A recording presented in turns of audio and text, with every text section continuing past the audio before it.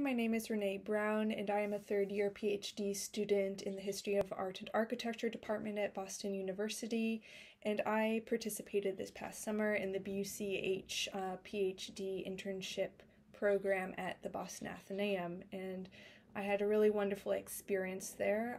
I worked with the Director of Education, Hannah Wiseman, and with her I helped to research, organize, and plan the Athenaeum's annual educator workshop, which is designed to help K through 12 educators learn best practices for incorporating primary sources in their classroom teaching related to subjects such as civics, history, social studies, etc. And the workshop also attracts other types of educators, including museum docents and school librarians who want to learn new strategies for using the material at their home institution.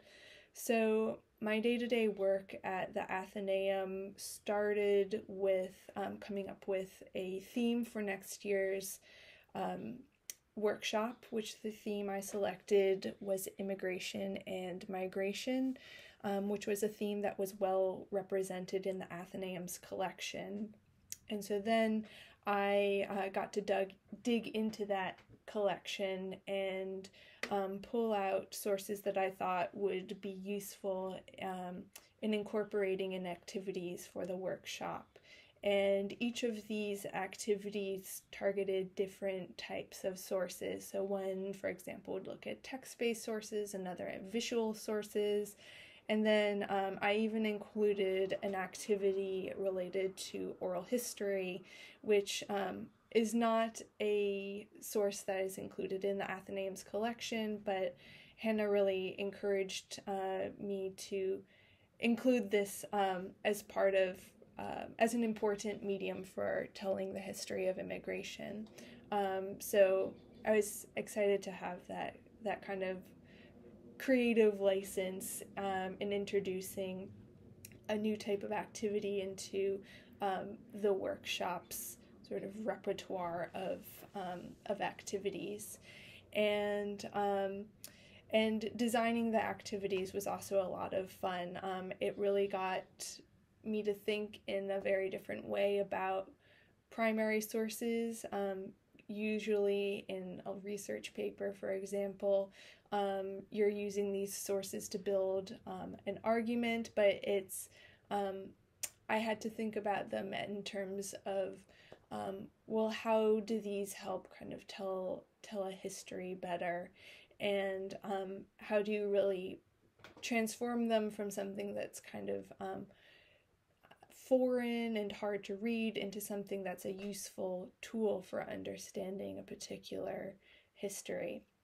And so that was really exciting for me. And I enjoyed using my research skills, which I have acquired through doing a PhD program, to create a syllabus that is useful to a broad audience.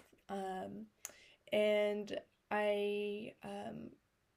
so I really enjoyed doing that. And the opportunity also opened up for me the possibility of pursuing museum education as a possible career path if that opens up in the future. So it definitely was useful in terms of thinking about kind of future career possibilities and kind of broadening the horizons in that respect.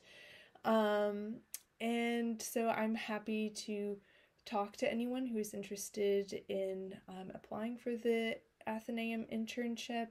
I highly recommend it, and you can find my contact information on the Boston University History of Art and Architecture department website. And yeah, I'd love to chat, and good luck.